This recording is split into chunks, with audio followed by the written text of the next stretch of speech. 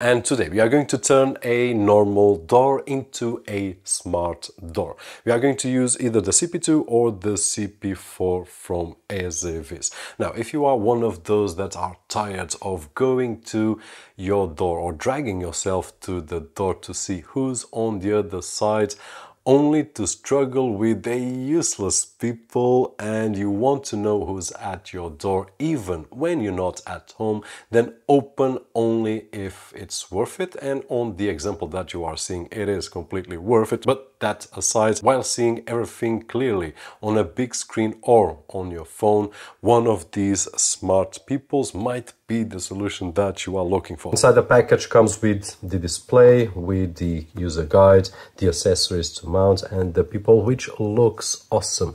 If we take a look at it, if we are not careful, we will not distinguish from a regular one. We need to pay attention to see it's a camera, or else we wouldn't see. Now, I already placed these screws right over here. It comes with all of these with different measures, and you can check out on the link down below if it fits your door, but it will fit most of the doors. And it's easy as removing the old one and then inserting the screws according to the width of our door. And once it is, we just need to place it in, and then with this adapter here, which we will place on the other end of the door, it will fit here, and then we just need to hang the display right over here. So easy as this. Inside the package comes with everything necessary for the installation. The people is completely different from the CP2, a lot more visible. It also has a doorbell button, which is awesome. The display is different as well, with a docking station, I would say, that we can remove, and then we can just slide it back. Actually, we can charge it via USB Type-C on this side, or we can remove it and then charge it via USB Type-C. Now, I say remove it because the last unit that I did install, similar to this one, took about 6 or 7 months to discharge the battery. So it's not a bad idea at all to remove it, charge, and then put it back. It will charge quite fast. It also has the micro SD card slot right over here that we can insert. And in terms of the installation, very similar to the CP2, the system is the same. We will choose the screws according to the width of our door, put them here, and then just slide into the hole, and then we will need to secure this part with the screws, actually this way around. Once it's all secured, we just need to place in the monitor like this, and we are ready to go. Now, these two models are completely different in all aspects, but they serve the main purpose, which is to completely eliminate our old people, which we can put our eye, but we will struggle to see. And in this way, we will be able to see on a big screen without even getting close to the door, and this is just awesome. And that task will be accomplished by the CP4 or the CP2. But if we compare one to another really quickly, for example, the design of the CP2, which is my personal favorite in this particular case, it's really elegant, really simple, and the people will assemble the original people, at least on the outside. But just to say that this one here does not have PIR, so no motion detection. It will not record automatically. We will be able to record, and I will show you that on the app in just a few moments, but we will need to record manually. We can take screenshots manually as well, but the main purpose is to be very similar to the original, but with a big screen, which we can, of course, if we are not at home, check out on our phone if we have any movement or not at our door.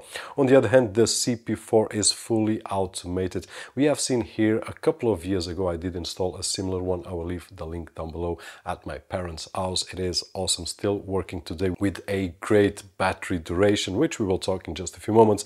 But right over here, it's a system that will detect people, it will detect movement, it will record that movement, so we can check out later on what happened at our door.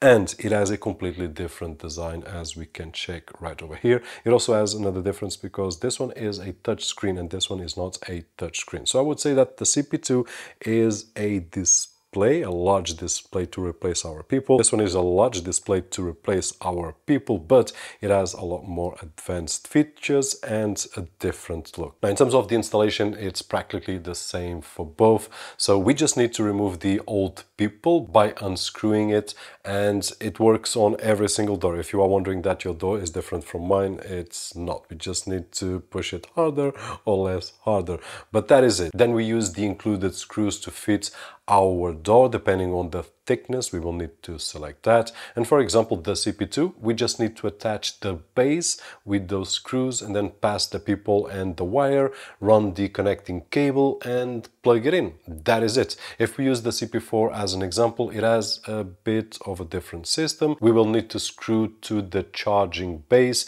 instead of a support, so it will double as the mount for the screws and also allowing the monitor to snap into place. So it's easy to assemble, doesn't matter the model that you choose.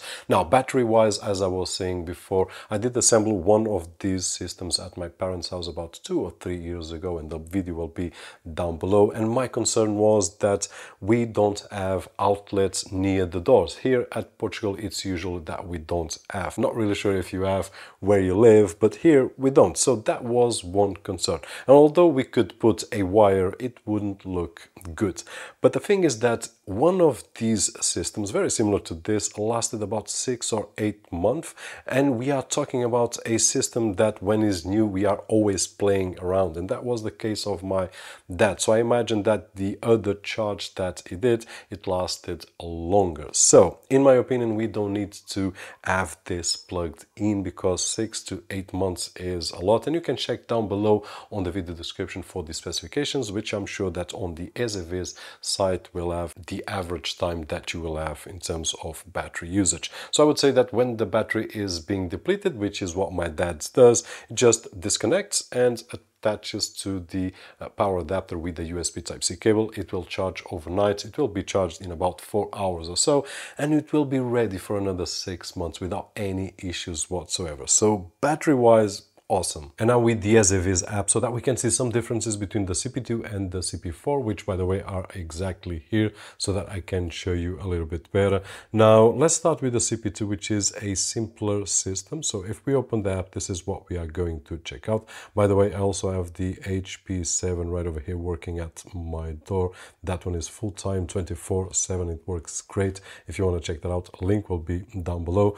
But if we check here on the CP2, we will be able to see the battery level, which lasts for months without any exaggeration, and we also have the live view. So if I go to live view, it will connect to the device, and there we go. This is a live view. I can rotate, but at this moment I'm recording the screen, so that probably is not a good idea, but let's anyway do that and see if it doesn't work. If you don't see the image well, I will cut it. If I can't see the image well, we will cut it. But this is the kind of image that we could see if we were on a couch, for example, before answering the door, or even like this. Now here we have multiple choices like taking a snapshot. For example, can you see the PIR alarm from the CP4? This is important because this is one of the major differences, and we will talk about that in just a few moments. We can also record. I can record footage manually, and we can also change the definition, which at this moment is in full HD.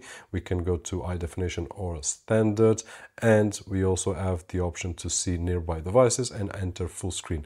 Basically, this is it regarding the app for the CP2. We also have a few options here, and we can also share this with other people. So if we want to share it with family members, we will be just fine doing it. So it has the battery level indication, message notifications, which we can say yes or no to the offline notification, then image settings, really basic, just with the OST and logo watermark, and then the screen settings, which we can change brightness, and we can also change the auto lock screen time. Basically, that is it. And then privacy settings, we also have a customized privacy area. So if there's an area that you want to block out, you don't want to, for example, a neighbor's door or something like that, we can block that, and also the video encryption. And basically, this is it regarding the CP2. It's a really simple device. Now let's go to the CP4 right over here, and if we get in, we will see the events. So just today we have a lot of events right over here, and basically because I'm here and it detects movement and it will record that movement. Now this is optional, we can disable all this, and if we go to the live view right over here, for example, it will show me live view, so at this moment like the CP2 did. But one of the differences is that we can talk. So if I enable here, I can call even if I'm not at home. So now it will be doing feedback. So let's stop the talking. But the idea is, but the idea is basically this. Even if I'm not at home and if I receive a notification, I can talk to that person even if I don't know that person. So this is another difference between the CP2 and the CP4. We can record, we can snapshot like we did on the CP2, we can talk, we can choose the definition, and we also have picture-in-picture mode. So a lot more options. If we go to the settings here, we will see that it has a lot more options as well than the CP2. So if we go to intelligent detection, this is one of the main differences. It will detect people and it will snapshot and will record video during that as an option, of course. And we can choose all this, and we can of course customize all this to record to our microSD cards and whatnot. And then we also have image settings, which are more detailed than we see previously on the CP2, the audio settings as well, which is non-existent on the CP2, the recording list, which at this moment I don't have anything, and then privacy, network, device information, and to share the device as well. So as we can see, the CP4 is different from the CP2 in a lot of scenarios, but basically PIR, intelligent motion sensor, and automatically sending notifications and recording the footage if we want. So for anyone wanting to turn a normal door into a smart door, I would say that these are two really interesting solutions. If it was me, and I'm really sorry to be biased, but I would select the CP2, especially because of the design, and I would select this one, although I do love the functionality of the movement detection and the automatic recording on this one right over here. Also having the ring option here, so we can ring at the door or we can ring right over here. So it has a lot more technology built in, but this one here has a classic style which is really well accomplished. I will leave links down below for the two systems. Hopefully this video was helpful, and if it was, don't forget the usual thumbs up right over there, which is really appreciated on this side of the screen. My name is Roberto, and as always, I'll see you on the next one.